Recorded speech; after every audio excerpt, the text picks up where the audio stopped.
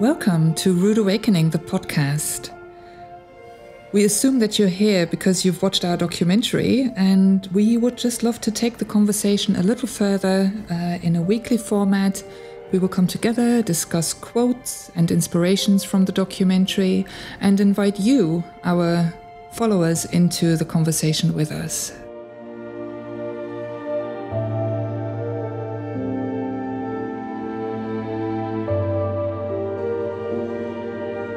It's an interesting thing, especially when you're sort of at the entry level of spirituality and this idea, because the spiritual community is by and large more welcoming, right?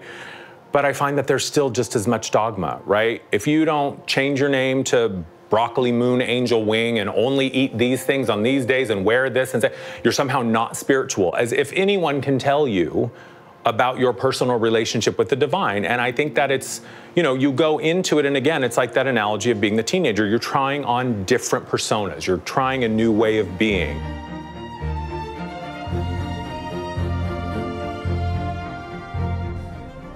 So, hi, Sandra. Hi, Jonathan.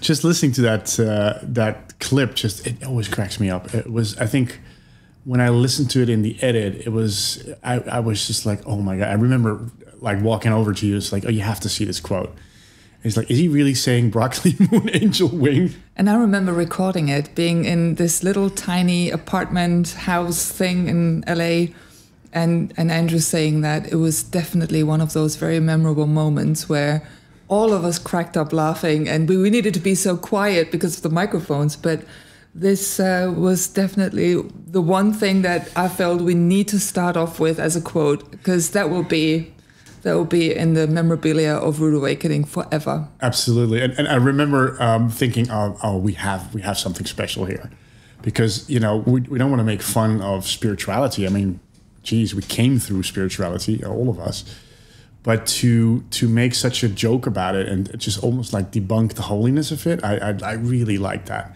But I think that's the beauty in general when you make fun of something. If you've walked the talk, then it's totally fine. Like, I'm allowed to make jokes about Germans, and there's plenty. So you're allowed to make jokes about that. I'm going to keep you to that in this show, yes, by the way. Absolutely. Please do. So for the viewers that are listening to this, what we're going to do each episode is listen to a quote from the movie that made it into the cut or didn't make it into the cut, and literally almost kind of break it down a little bit. So break it down into themes. And so what Andrew just said is basically a 3-parter. First of all, he's talking about spiritual communities being more welcoming, and I totally agree. Then he talks about the doctrine of it, like if you don't, commit or, completely give yourself to all these like things you have to do, then you don't have a certain level or you're not good enough. And then the third part is where he sort of says you're kind of like a teenager trying out different personas, different outfits. And as long as those outfits are, if you hold it lightly, you can basically take them off again. It's fine. But if you try an outfit on and then, have to live with it the rest of your life, that's kind of a problem. So 3 themes. Which one would you want to start with, Sandra? Well, definitely the spiritual community being more welcoming, because that's really where we all start, right? Like when you're at the point where life doesn't make sense to you anymore, where you are asking those questions, who am I and why can't I fit in, then you also have a sense of feeling lost. You don't know who you are anymore because the old identity is going. And I think it is a very normal human thing to do, to look for another place that feels more opening, more welcoming. And that's a spiritual community. It was the same thing for me. Coming together with people that might have come from different backgrounds that I probably would have never met. That in itself was so exciting, but that didn't give me the feeling of being welcome. The feeling of being welcome came from me being vulnerable, me being totally myself, because everything was stripped away from me. And then all of a sudden you meet people that go, here is something so meaningful and so sacred and so holy, and I'm willing to share it with people. That's the human journey, the human needs to feel a relatability and a feeling of being understood and being heard and seen. And most of the time, I think that also is something that when you come into awakening, that's the one thing you're missing in this world. Nobody understands me. Nobody sees and hears me. So you feel alone. You feel lost. You feel marginalized. Yes. Perhaps. Yeah. Yeah. And for me, it was actually exactly the same. I had a big turning point when I was 17, having hyperventilation attack after smoking too much weed, and then started really searching from that moment on, and pretty much immediately I stumbled across spiritual communities online, and because I think the internet was just opened by that time. No, From 9 to 5. I will not say how old I am. So that was, and immediately, and I think my brother schlepped me, because he was looking a lot for answers too. So I think he schlepped me to a lot of these courses, like what do you call them? Family constellations. We went to a meditation course, singing bowls, sweat lodges. So it was one after the other. But I also felt a sense of I can be vulnerable. And there were not a lot of guys back then. So I was usually, me and my brother were the only guys for a long time. But you can speak about these things without being ridiculed and without people looking at you like, they just saw water burn. And that in itself, and it wasn't even about the courses itself or what they taught. It was more, hey, we're all looking for answers. Come sit in the circle and let's talk about it. Yeah, and where else have you had that experience, right? Probably just with your friends, doing a sport with some other people that share the same interest, but to come into a community and feel, it's okay who you are and what you come with, and then all of a sudden noticing that you're not alone on your search for more. Yeah. Yeah, and I think the not feeling alone part, that was a huge relief for me, because I felt after that, basically my awakening moment happened when I was 17. I was afraid to go out of the house for a couple of years, and I kind of like found my transformation or my solace in sports. So I went to the gym a lot, and I really try to make myself more physical, more grounded, to not float off into outer space. And I think a lot of listeners would probably recognize that. And then, you meet these people in these courses and you go, fucking hell, I'm not the only one. But how long, and that's an interesting question that just comes up within me. From the moment that I had my awakening, I had no clue that was my awakening. I just went through something that was so horrendous, through panic attacks, completely depersonalized, no idea what was happening to me. And it was years and years and years later that I only started reading about spirituality or reading about energy. And then, my ears poked up and was like, oh, wow, here's something that seems to resonate. And then consequently, after having studied it for a little while under the blanket kind of thing, like with my flashlight. Secret covenant. Exactly. Then I felt comfortable enough, because I saw that old part of me wasn't working anymore. I needed to really, really do a little bit more digging. And then I went into the community. So for me, in hindsight, by the time you get to the spiritual community, you have had a series of, and the time frame might be different for everybody listening, but you have had a series of moments where you just went, Jesus, how do I even... No, and I think you're absolutely right, because for me, it was 4 years after that moment when I was 17. Yeah. It was 4 years almost to the dot that my brother took me to the first spiritual course. So 4 years, I was basically first in survival mode. Then I went to the gym, and then I slowly discovered, hey, I'm so much in my head that, working out gets me in my body, and I'm very physical, so that I needed to be grounded. And then I started to go like, shit, this can't be the life. I can't be traveling from home and to the gym and back, and then not be afraid to do anything social. So I started to look for answers then, but I agree with you. It was more retroactive after having done a couple of spiritual courses, and like, oh, that's what I'm looking for. Yeah. The question didn't form until maybe even 5-6 years later that I could truly say, oh, I'm on some sort of inner journey here. First, I thought it was an outer journey because I tried to copy all the spiritual people. But yeah, it's true. Like when you're in it, you don't know what that's the journey you're in. No, you just feel completely confused and lost. And not to say that goes for everybody, because everybody comes into their awakening through different experiences. I think that is a very individual process. But it's interesting because when you talk about it in theory, you go, oh yeah, first you just go like, oh, I don't want to belong to this world anymore. Let me go and find a community. Oh, awesome. You go to the spiritual shop and you get yourself a subscription. Exactly. It's not that linear, is it? No. But coming back to what Andrew was saying about the spiritual community being more welcoming, I did experience that. I did experience and I did a lot of different things.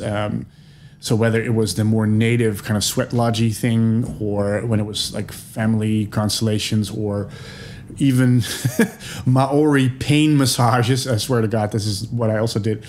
And but there was a sense of you can be who you want to be, you can say what you want to say, to some extent. And then after a while, and this was after quite a while, I would always run into the structure or the doctrines of that particular group. And sometimes it was in one day, and sometimes it was in a month, and sometimes it was in a couple of years. But I always would hit the ceiling.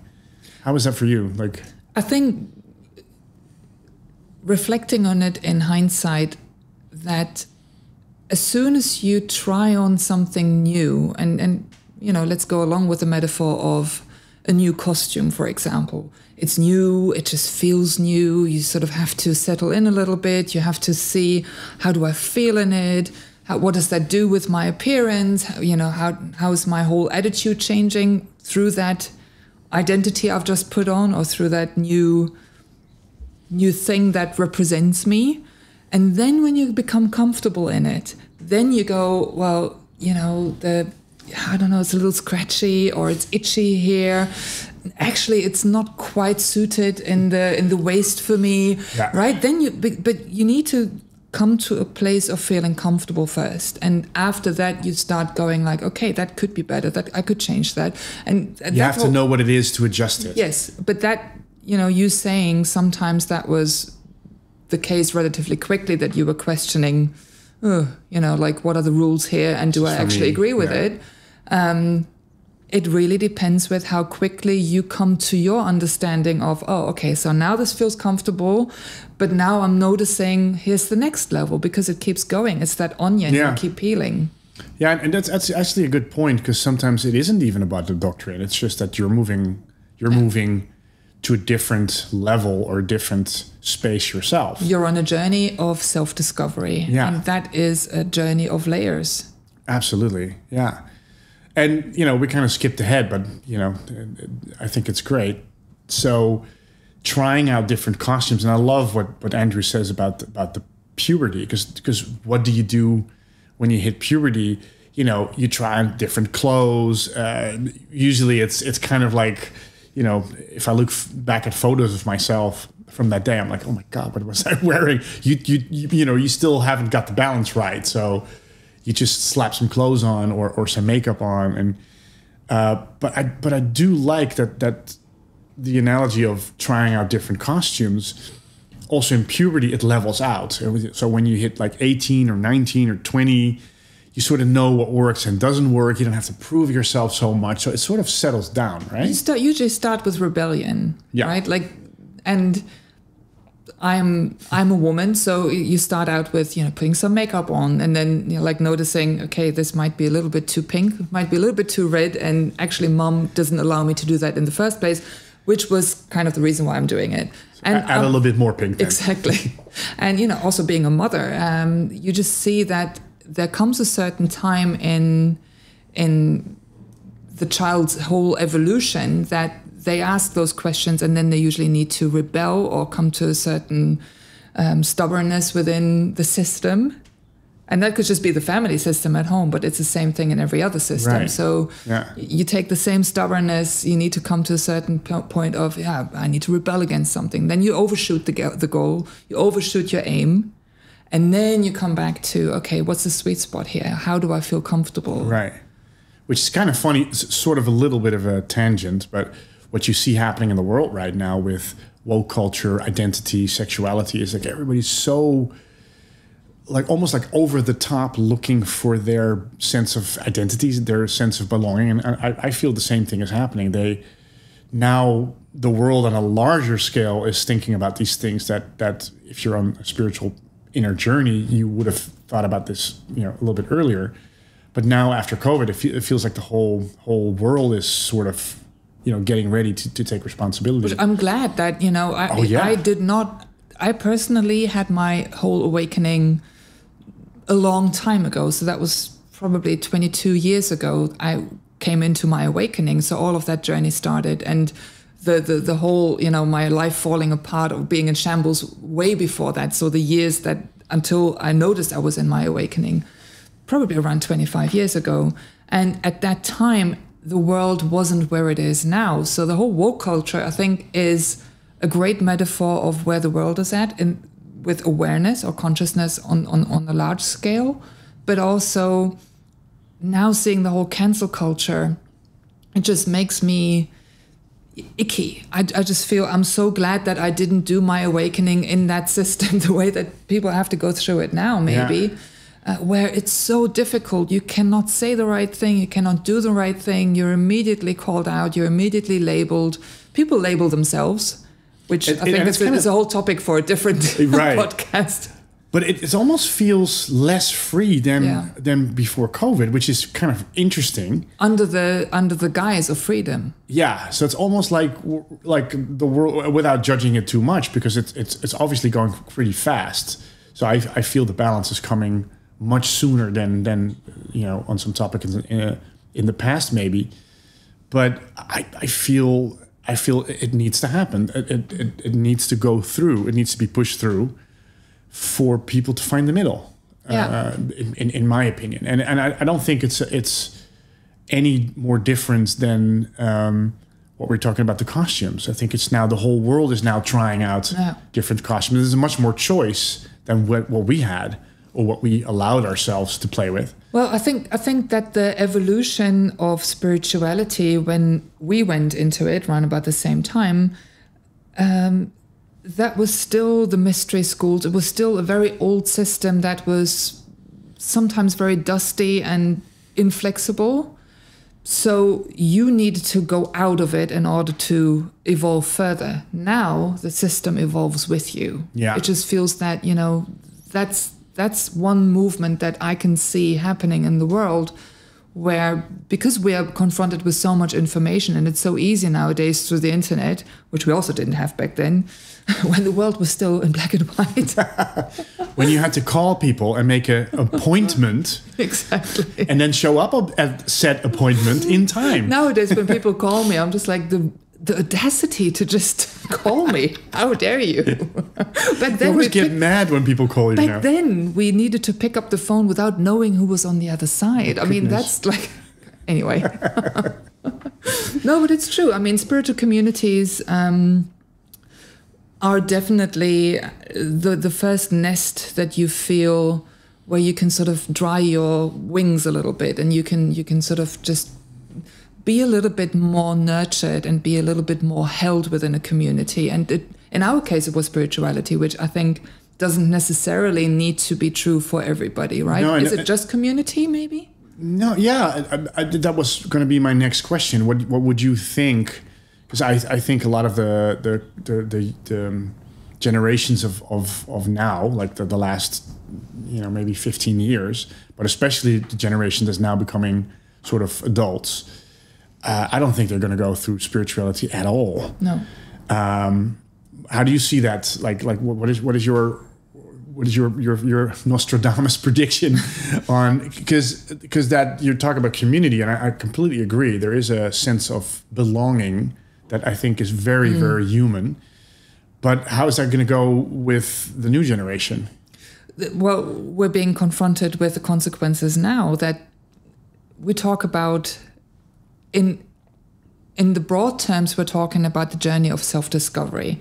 You and I did it through spirituality, right? That was a preference that at the time when you wanted to grow, you used a lot more of those expressions. It seemed right at the time. It seemed right at the time, right? And it wasn't also so broadly available like it is now. So now we were able as a world to sort of go, well, maybe we don't need spirituality in the same way because it's just another doctrine, like right. Andrew or Amar says, rightly so. So now we're noticing, it's just a journey of self-discovery, and now what's missing in the world is community.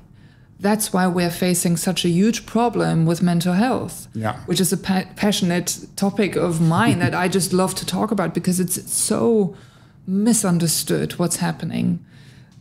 After COVID, and even before COVID, people were struggling with mental health because it's a journey of self-discovery that you're going through as a human being in conscious life. And since now the world is doing that at large, a lot of people don't know what's happening. Yeah. Then a pandemic hits and you're stripped away from community, you're stripped away from belonging.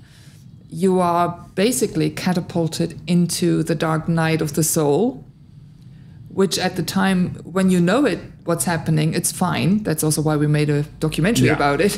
I mean, I don't think anybody would say, that was a really pleasant experience. But at least if you know you're going to mush, it's a lot better. Exactly. Yeah. But most people don't know nowadays, and they're just extremely lost. So that's, for me, looking into the future where all of this is going, I think... And this is coming from somebody, by the way, who is not necessarily a huge fan of humanity at large, because, I am an introvert. I do like to spend a lot of time by myself or with very, very few chosen people around me that I like and that I feel comfortable with. But now that, we're going into a time where this is going to be so important, how will the world, especially with technology, react going into this next step? I don't know.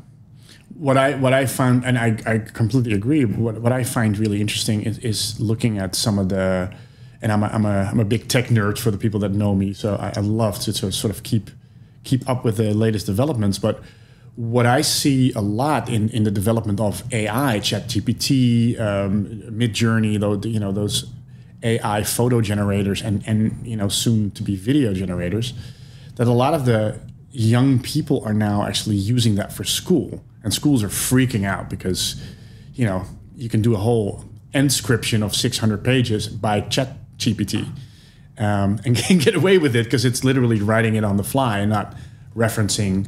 I remember back in the days when we needed to do our homework, and you were at the early stages of the internet. It was just a couple of main sites you were using, like Wikipedia or something. Yeah.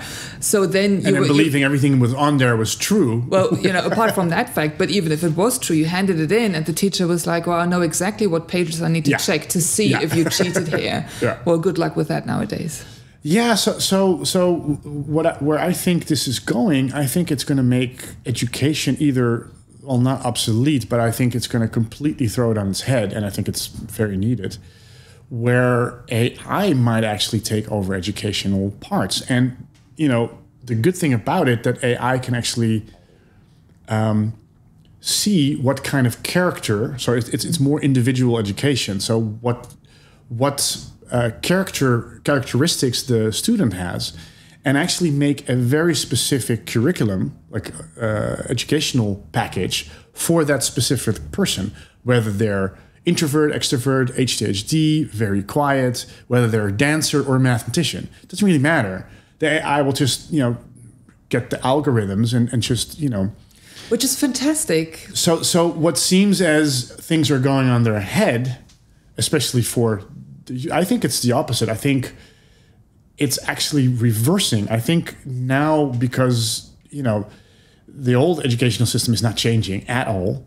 It's 500 years older. Actually, it's actually invented with the Greeks almost. So it's extremely old, and it's just not cutting it for a class of 30 people all getting the same education. while there's wildly different character types. So I think also that's why a lot of people also go a little bit crazy, because they're not seen. Yeah, absolutely. But the thing is, though, so I think the muscle memory of mass consciousness, having gone through the past centuries, we're used to walking a path where you need to be different in order to understand who you are.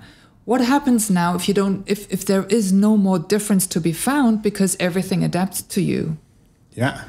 What happens? How does the journey of self-discovery change, or how does maybe the dynamics of self-discovery change if it's not through being different? Yeah, that's a very interesting question, isn't it? Especially in a culture where, it's so woke to, and again, I'm really risking here to be, this first episode of the Rude Awakening podcast. Yeah, we're diving right into the bear. I'm already cancelled. You will never work in this town again. But you see how much people need the feeling of being different. Yeah, and I think that's still, I think that's a very good thing. I just think, like you're saying, I think the dynamics are changing where ultimately it's not about the tattoos you have or the type of hair you wear or the type of clothes you wear or the things you say or even in which communities you hang out with. I think it always, I think we're community creatures of habit and community, so I think it's always going to be... is always going to play a role. But you're right. If you take all of those things away, and also, specialism, you used to have a massive education to be, a Photoshop specialist or a director or whatever. Now you can literally, with a couple of pieces of software, you can make pretty much anything now. How long would it have taken you to edit Rude Awakening if it was still on film? It would probably come out in... right about the singularity time where it completely is, unrelevant. No, because I really think that's an interesting point, that if you take the difference away, and of course we all have different characteristics. I don't think that's ever going to change. But in the way we are different to the outside, like AI is going to completely, and technology is going to completely level the playing field. What's the only thing you have left? Yeah. Is authenticity and feeling. So almost your inner voice. How important is it to introduce a way for the young ones coming into this world and that are starting to, get a grasp of what they've gotten themselves into when they signed the reincarnation contract?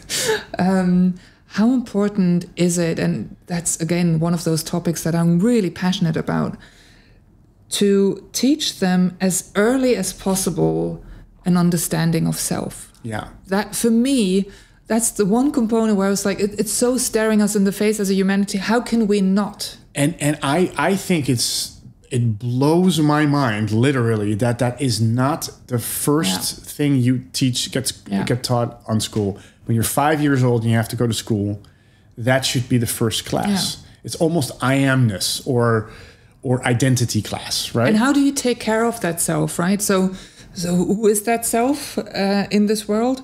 And how can I make sure that it doesn't overwhelm me? Because it's just so fast, and because there's just so much coming at me, so many opinions, so many expectations, right? So I think... And so many truths, because I think they're coming to the point where and I come a little bit from a special effects background, but I can't see the difference, almost can't see the difference anymore between deep fakes.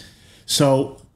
But let me just quickly, because this is really important for our listeners, I feel, because I get you. We know each other really well. So we're talking about education. We're talking about how do children that are coming into this world that, start to understand the system, start to understand themselves. And now you talk about technology. For us, when we talk privately, we see that it's so interconnected. Technology and consciousness and society are a direct reflection of that whole discovery as a world. Like, who are we, right? That's why I think it's totally right to bring that topic in, to not be able to tell the difference between this or that. So discernment, is that a right word? Yeah, I think so. And I think we are forced because we can't tell the difference between what's real and what's fake. And now I can because I was in that industry, but most people already can't. And I think it's going to be a year or something, maybe less, that the special effects guys themselves, I mean, maybe when they do deep dives into the graphics, but... I started disconnecting with Bob the Builder, so... so what is left is if there's all these media sources, so you can have information from all directions, everything comes at you, especially when you're younger, tries to grab your attention, tries to get your number, tries to get your location, try to get your behavioral stuff. What's the only thing you can count on is your inner compass, your feeling. Yeah. Because your mind is I mean, I don't have a clue with all this information. I started watching the news again recently, and it's just the only way I can watch it is really high level and just feel energetically what the topic is really about. But if I really focus on the text, my mind goes, and I have opinions, and so I think it's a really good thing that we are thrown onto ourselves, but now as mass consciousness, as a society, So I think it naturally is going to take some adjustment time, and some wrong turns and maybe some excesses. Where I think there was a UN meeting recently where a guy deepfaked one of the ministers, and all the other ministers didn't notice.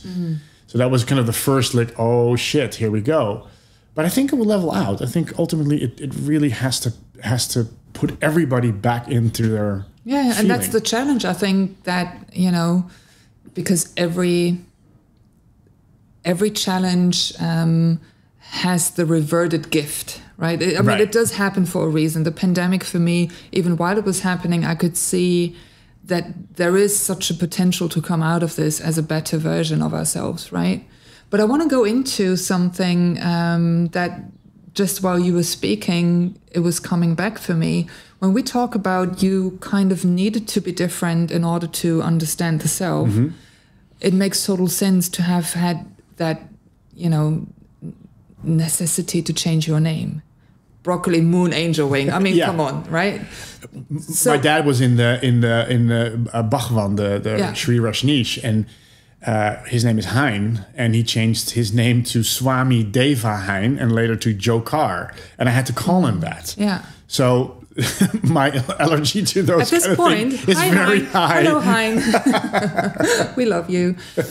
No, but for me, it really is very interesting to look at, okay, so you need to change your name in order to be different. Now everybody changes their name, their pronouns, their label. It's okay to be wearing different clothes, to be, having even the most flamboyant and extrovert and absurd kind of identity in this world, right? So even changing your name will probably just people go on the street, okay, who cares? Back in the days, 20 years ago, when Amar was going through his personality thing, then it makes total sense. But now, I think all of that, basically we made a documentary about a very old journey. Yeah, in a way. And I would love to see what kind of documentary would we make in 5 years, in 10 years time with the understanding of that. Yeah. And we it's interesting for our listeners that there is, of course, Reawakening is now out, and we're getting a lot of positive feedback and emails, but also some questions about diversity and some questions about, hey, where are the young people?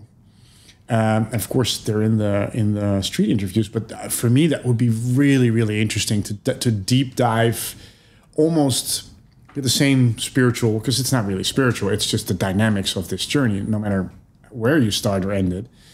But to look at it through the lens of the younger generation, because they have so much more to deal with in terms of information than we do, so much more choices to make.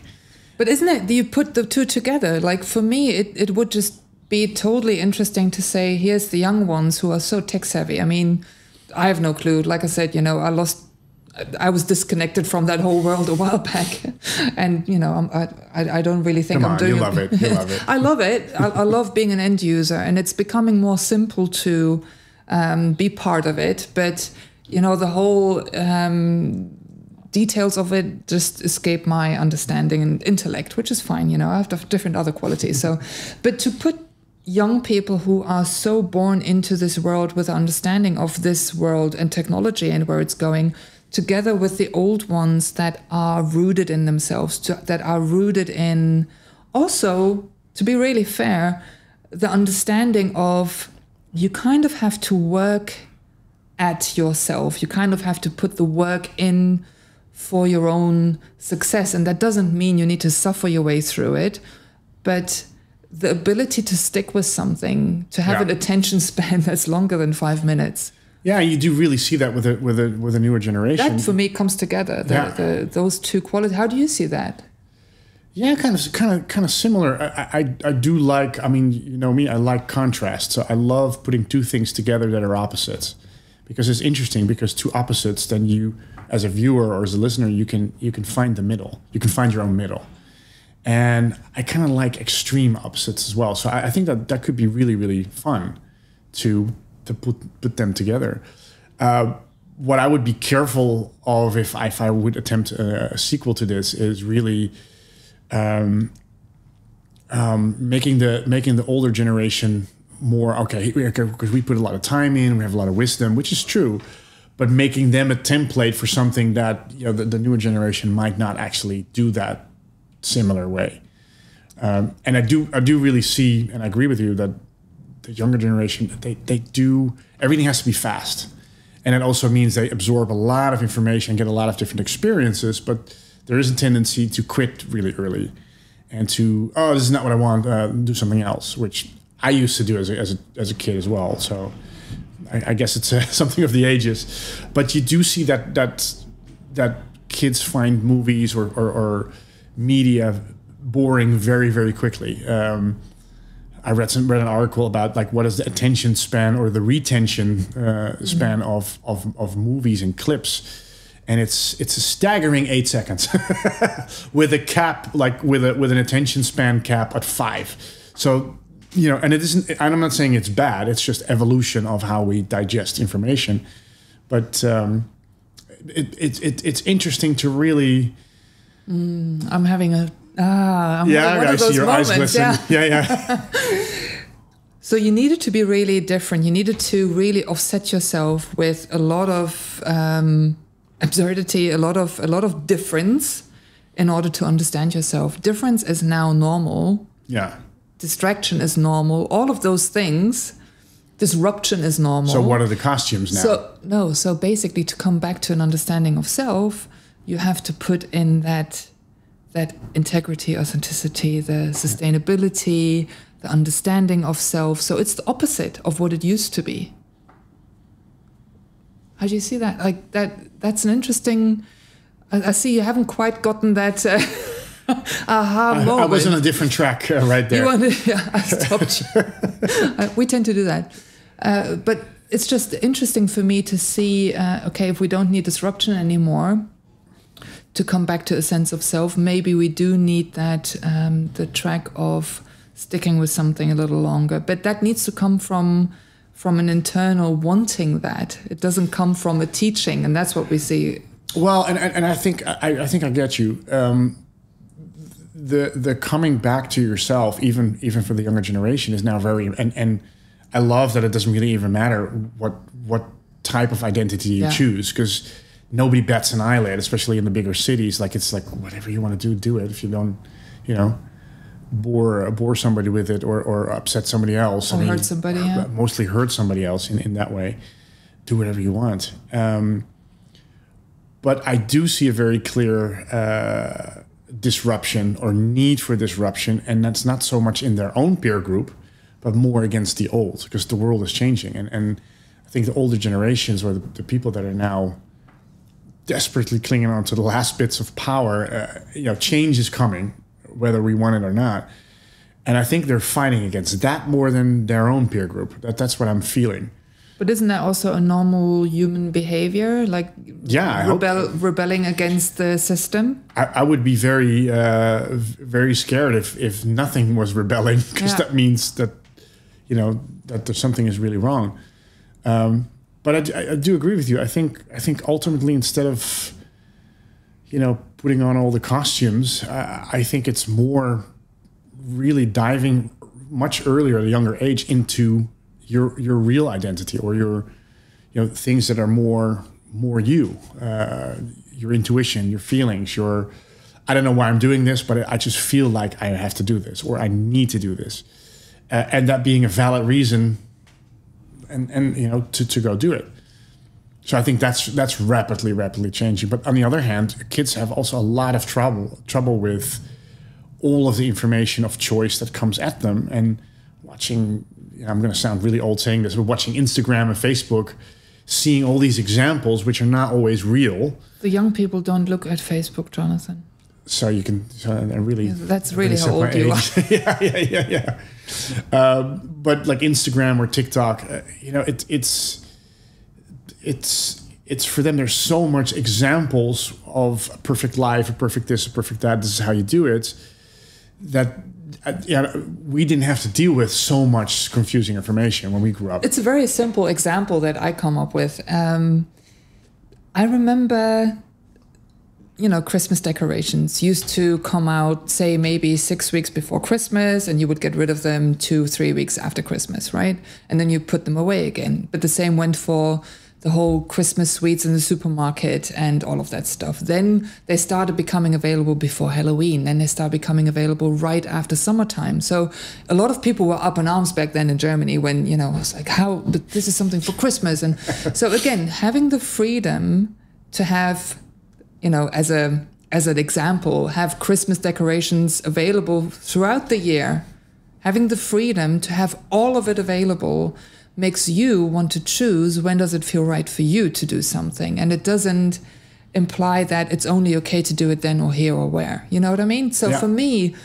it is, again, the growth doesn't happen in the comfort zone, but growth happens through choice. And choice comes from freedom.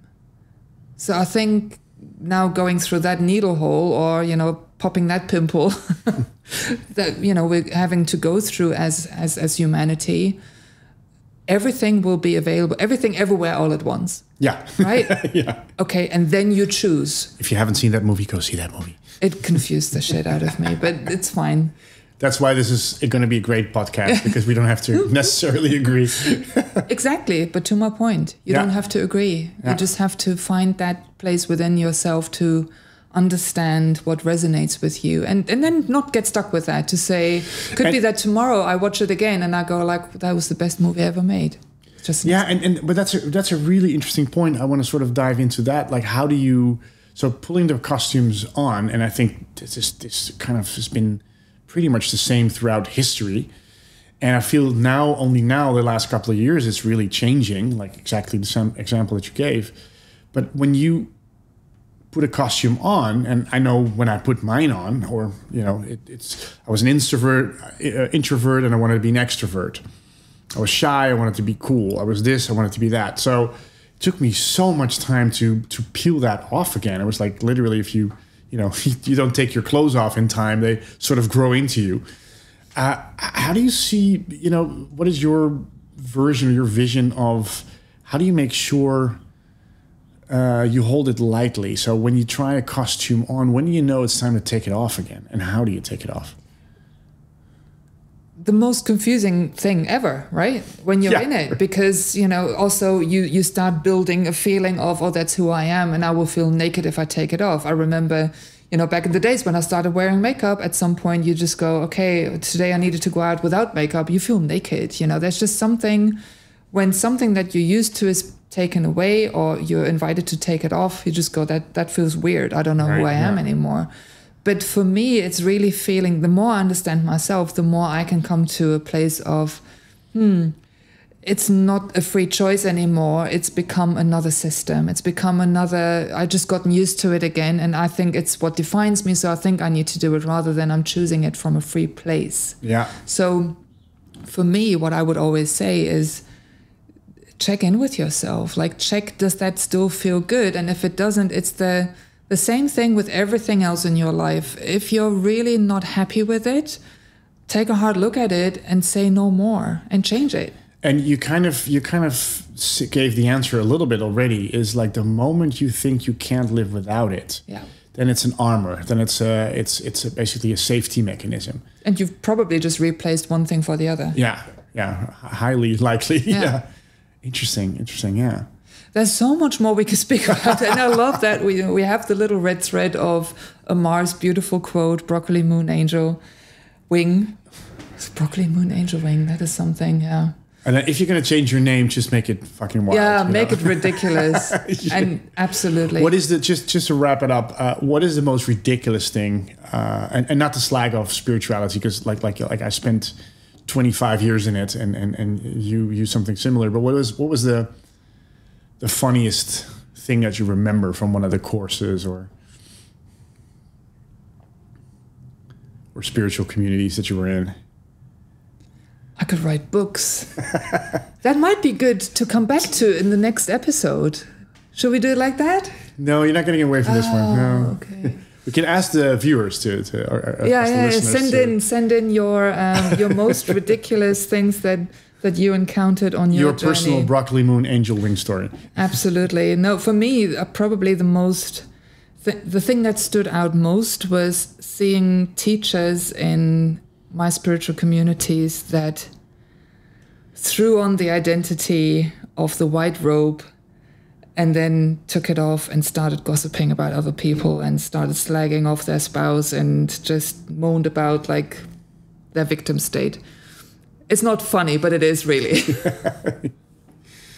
What was it for you? I mean, I remember my brother inviting me to, and I think it was Maori, I'm pretty sure it was Maori, and was a pain massage. So it's these massive Maori guys and women, beautiful tattoos, and there's like these 6 stretchers, like 6 massage tables in a row. And they had these flat stones, like this, these that you throw in the water to make them skip, but like really big ones.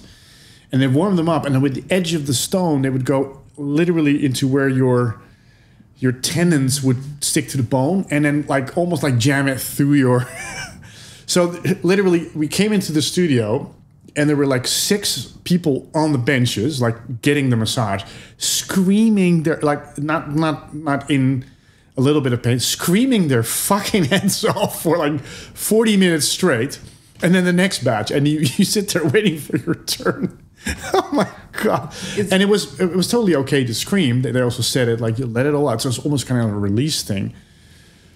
My God. And I remember being, almost like cried myself inside out. And it was so painful. And then, of course, I was really relaxed because I was just basically a trauma survivor. And I remember sitting in the car, like everything hurt, and like I was still going like, that was great, little. And I thought, like when I was laying in bed, why the fuck am I doing this? Suffering. What is this all about? Suffering. Yeah. That's a whole nother thing. With all respect to Maori traditions, for sure, but it was something where I needed to make sure, like this is real. What am I doing? Because even back then. But even back then, I didn't believe in suffering. Yeah. I just didn't know how to stop it. But then to actually look for it, so like, okay, yeah. So that was my and my brother. I talked to him last week about it. And he was like, "Oh my God, we did that, didn't we?" I was like, "What the fuck?" You kind of forget these things, right? Yeah. We could put them in a book before we're old and senile. Yeah. This was awesome. Yeah. This was the first one. This feels really... This was the first one, the first episode of our Rude Awakening podcast. If you haven't seen the documentary yet, of course, I highly recommend it. But form your own opinion. You can go to our website, www.rudeawakening-film.com, and you can see the documentary for free. And if you want to put a few bucks towards it, there's a whole bonus package that you can purchase with about 12 or 15 hours of bonus material, interviews, and food for thought. So we're going to leave you with that today. Any tip for our listeners? No. I think just I think the core message of this one is feel. It's just like how can I, like in this world with big changes and information that's coming at you, how can I hear myself, and how can I feel myself, and what do I need to do to put myself into that situation? And for me, as an example, I make sure I wake up in quiet and feel my body before I get up or look at my phone. I take a nap during the day sometimes just to reload, or in the evening make sure I don't look at my phone too much. So when I go to bed, I'm calm and I can actually feel. So there's little moments of maintenance that I still have to do and want to do. But when I do, my day or my insights are different than when I think I'm too busy and I'm running around. So for me, that really, really works. But again, the story is different for everybody else. So there might be, some people might go running or... And we'd love to hear from you. If you have a story, what really works for you, what you would love to share, you can write in. You can put little comments into this show, or go to our Instagram and find us there. So thank you so much for your time with us. It just goes to show that your attention span is a little longer than 5 minutes. So good on you. And we'll hear you again next week. I'm looking forward to it. Bye. Bye-bye.